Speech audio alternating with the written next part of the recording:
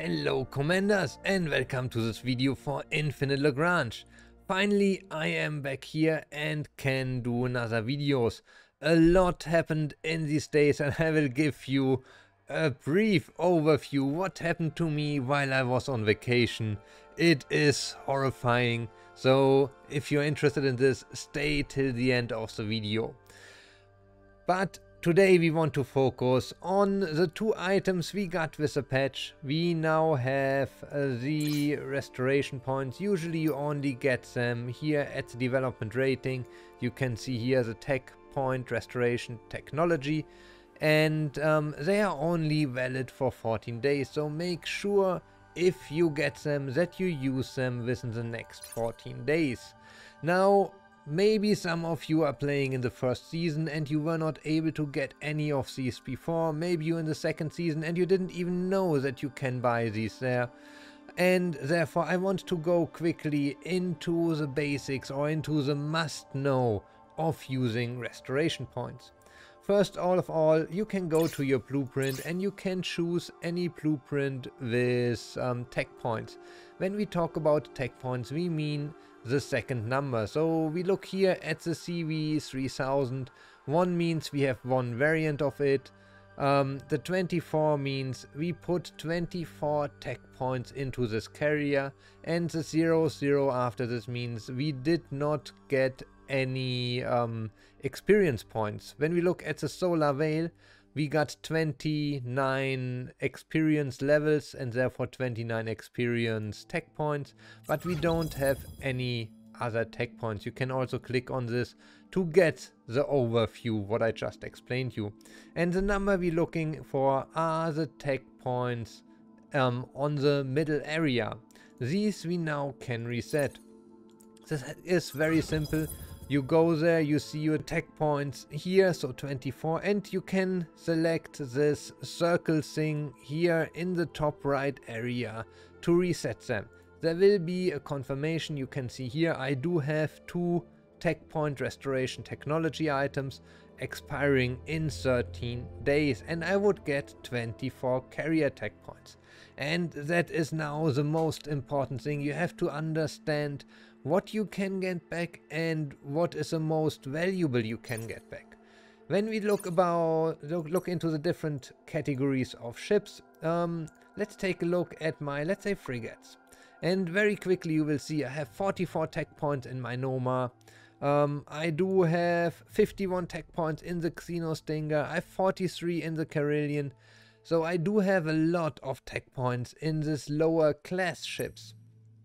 When we then go to the higher classes, let me scroll up a little bit, it makes it easier. We will see it's getting quickly less. I have 15 points in the Winged Hussar, 53 in the Aldabra, 51 in the Guardian, so still very good, 51 in the Ceres. So destroyer and also frigates, I do have a lot of points. For the cruisers, it already looks much worse. There's 6 points in the Cass.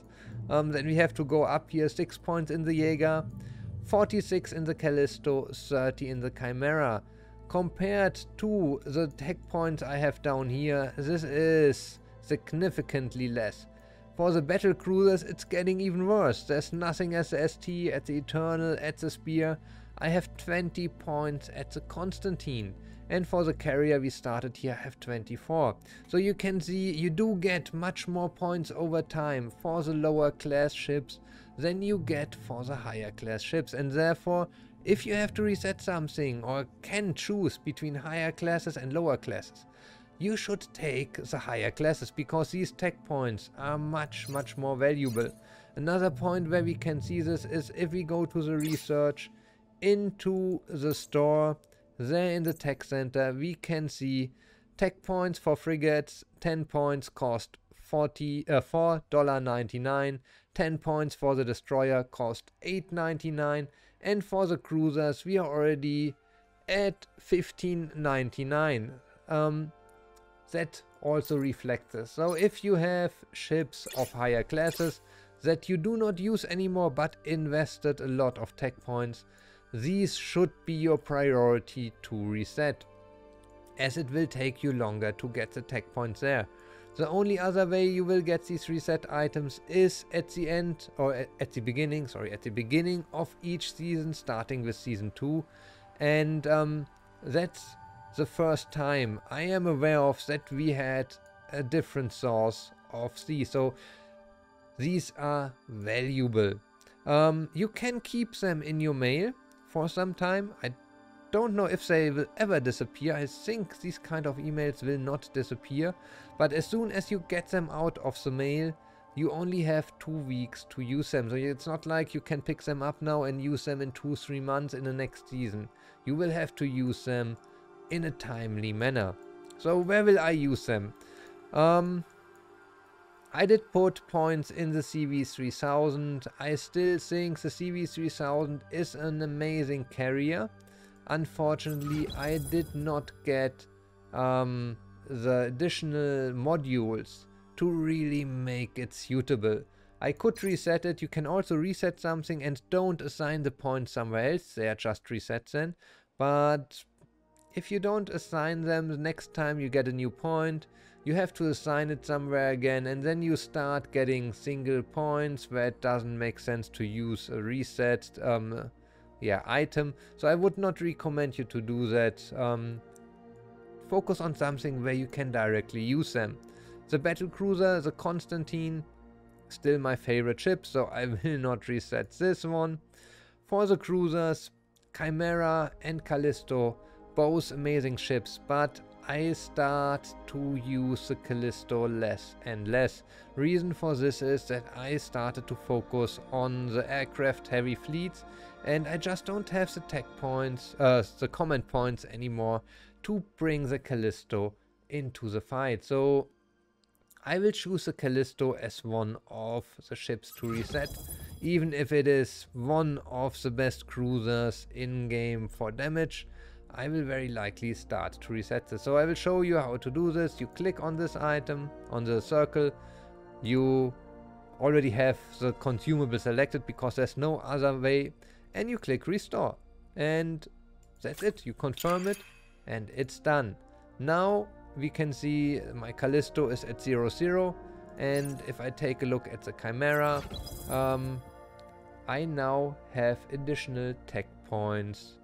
Here at the tech points area at the plus, I now can assign these 3 tech points, as many as I want. So I will not do that right now because I have to see where I put them into the Jaeger, into the Predator. I still try to get the Predator blueprint. We will try this as soon as I'm finished here. The second ship I want to reset, let's take a look. Will very likely be the Eldabra. It's a good ship, but I don't use it. The reason for this is, if you didn't watch it, watch the video about the attack priorities and the fleet setups. Instead of the Eldabra, I usually always, in all my fleet setups, I will have the Carillion Special, which does a much better job. And therefore I ended up not using the Eldabra in any of my fleet setups. I do use the Tundra now because I got the Tundra aircraft type version, which is really good. I have the Ceres already up, the Guardian is up, so I probably will reset the Eldabra, put the points into the Tundra to get my medium fleet, the fast one, really perfect. For the frigates, Noma is nice for healing, I would keep that. Here you see I have 5 points in the Railiard, 4 points in the Nubium. I would like to get these points, but it's not worth for me using one of these reset items. They are too valuable for this. Even the Mar Tranquillatis, 15 points. It's not worth using it there. For the corvettes, same thing. The Void Elfin, I could reset that. I really could use these points for the Nebula Chaser and the Cellular Defender or the CVT-800. That's now the thing I have to think about. Where do I have higher benefits? Will I reset the Void Elfin or will I reset the Eldabra? But yeah, I will take a look at this sometime later. So Summarized, if this is the first time you get these points, make sure you use them in a way that you reset a ship but can use the reset tech points directly, so you really benefit from it. Second thing is reset the higher class ships first, because the tech points from these are more valuable, they are harder to get. And do this within the next 14 or 13 days, because after this these items will just disappear. Now, as promised, what happened to me? I had my base set up very nicely. Oh god, where was it? Somewhere here. Close to the gate. And this was nice. I had a good place there. There. Lagrange gate. I was here. But then I was on vacation. You already know that. And while I was there, I got hit by a jet zone, and the jet zone destroyed my base. Okay, not so bad.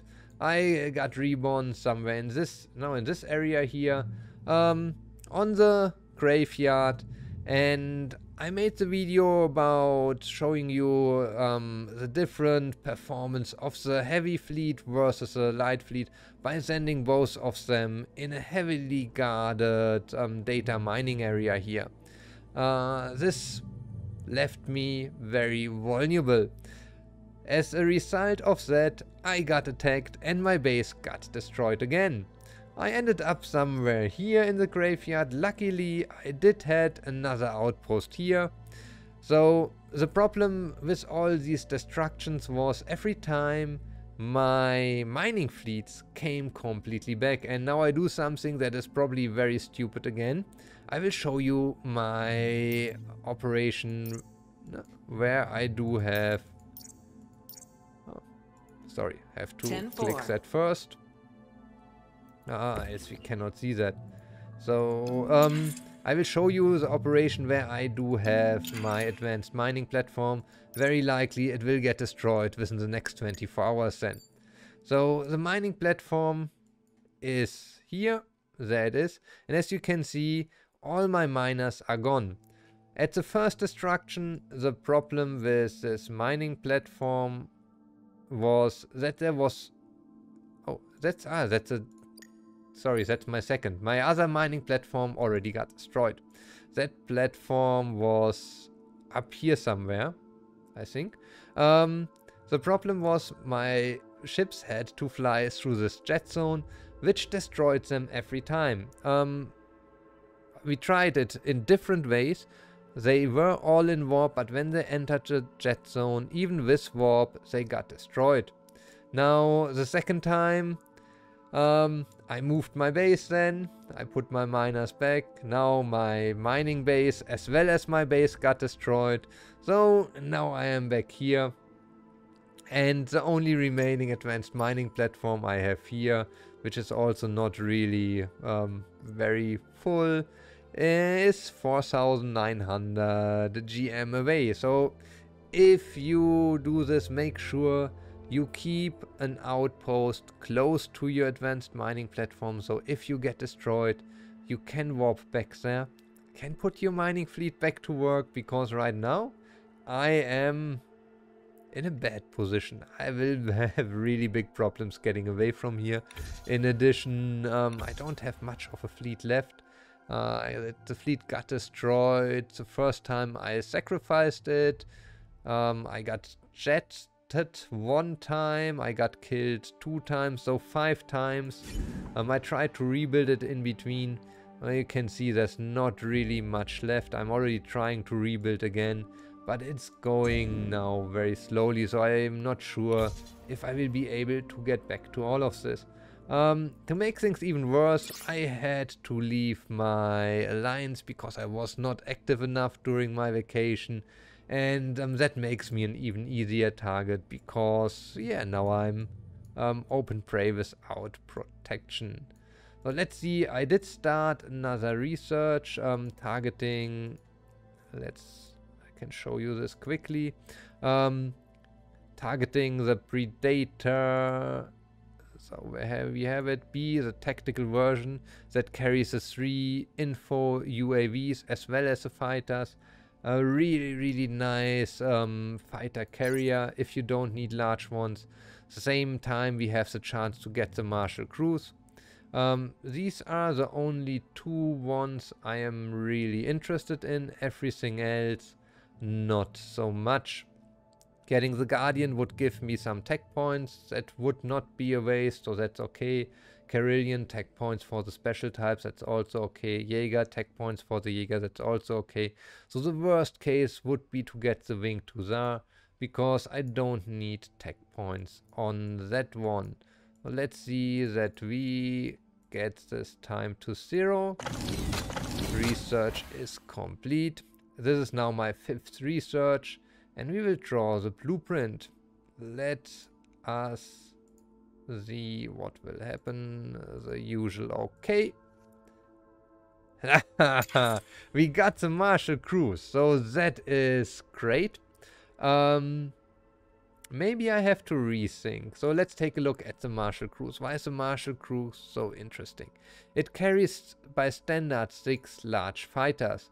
As soon as we do get additional modules for it, this thing is getting a beast. You can get so many ships inside there. It is surprisingly fast. Let's go to the blueprints. Because I do like the Solar Veil. I do have 6 corvettes, 5 fighters inside there at the moment. I already have scaled the propulsion to a maximum and I'm only at 325. The basic is 250. This thing is not a whale, this thing is a snail, I can tell you that. Now the Marshall Cruise is starting with an amazing 400 speed. That is really quick, and we still can increase the speed with a propulsion upgrade. So that's amazing. You can get something relatively quick with that one. Increasing the primary weapon damage of carried aircraft by 15%. Also very nice. We don't need to increase the damage of the main weapon. If you get enough tech points, sure, you can do this. So overall, I think it will get very interesting. After the battle begins, carried aircrafts lock onto the same target in the first 4 rounds of attack. That will just kill the first 4 aircrafts that you attack, or yeah, very likely will attack aircrafts because you're using fighters very quickly. Then we have the RTB, the usual one. Hit rate for fighters is always good. So pretty nice. You probably will not need the evasion. If you run fighters, most often the fighters you will run are already, yeah, hunter. Yeah, so really nice one. I need to get an additional module to use it, but now it could be the option to reset the CV3000 and put these points into the Marshall Cruise, continuing in the next season with exactly these kind of ships to get, because I still want to get the tactical version, and if I have the chance to get an additional modules, that would always be perfect. Okay, so yeah, with this I will already stop the video for today. You see, I do have a lot of work to do. I have to rebuild everything. I have to get my miners back to work. Not an easy task for now. I hope you guys had a better time, but I wanted to make a video and yeah, just report back. I hope you will like that video, give it a thumbs up, subscribe to the channels. I promise to make more videos now on a more regular base. So I hope to see you soon again.